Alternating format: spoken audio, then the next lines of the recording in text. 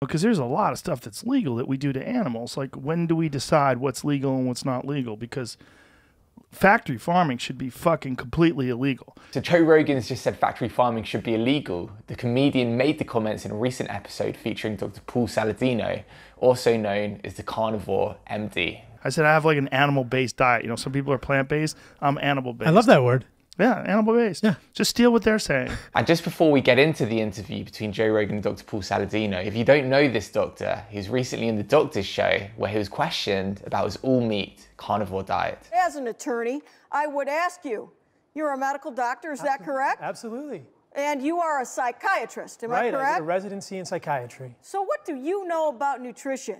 What we were saying is, if all you eat for your whole life, ever, is just meat, that's not good. There are literally thousands of studies showing the benefits of polyphenols. Let's start with those, for example, plant-based nutrients in the diet. Anyway, back to Joe Rogan's podcast, which has pretty much become a battleground for discussing veganism in recent times. Joe Rogan is often inviting unqualified keto proponents onto the show, including most notably last year, chiropractor Chris Kresser, who was absolutely schooled by the Game Changers producer, James Wilkes. Right. Do you know how do you read a forest plot? Yes or no? I don't. James, you made an excellent point. Chris, do you have anything to say in closing? No. Thank you for I doing this. I really appreciate the time. Sorry if it felt a bit combative. No, you knocked it out of the park. You did a fantastic job. Based on this podcast, it was perhaps surprising that Joe Rogan invited Dr. Paul Saladino onto the podcast recently. But I guess Joe Rogan is a populist, and as he did the carnivore diet earlier in the year, he's interested in this way of eating, and he used the podcast with Paul Saladino to talk about the foie gras industry. The weird thing about it is the ducks go to the feeding pipe.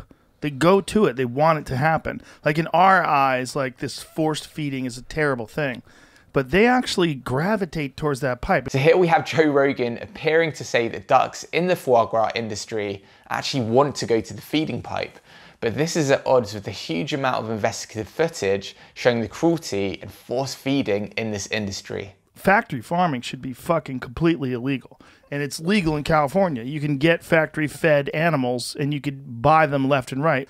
The life of a pig that you eat for bacon is a terrible, tortured life. So Rogan is criticizing factory farming, and as a hunter is a regular proponent of grass-fed meat. There's a lot of really interesting discussion about the sustainability of grass-fed, grass-finished meat. The main misconception about grass-fed meat is that it's good for the environment. In actual fact, it's worse for the environment than factory farming, which was backed up by a new study which confirmed what we knew before. As the study authors put it, our results show that diets are the main determinant of greenhouse gas emissions, with highest greenhouse gas emissions found for scenarios including high meat demand, especially focused on ruminant meat and milk, and lowest emissions for scenarios with vegan diets. What this piece of research showed and was backed up by with a 2018 piece of research that is considered the most comprehensive analysis ever conducted exploring the relationship between farming and the environment is that a plant-based diet is the most sustainable diet that we can choose as humans. And what's interesting about this study and also the 2018 piece of research as well is they looked at grass-fed and free-range ruminant farming and concluded that even those styles of farming, the ones that we often see as being more sustainable, were also catastrophic when it came to the impact they have on our environment. And overall, with all the food choices that we have, a plant-based diet is by far the most sustainable diet. I'm not in favor of doing weird shit to animals.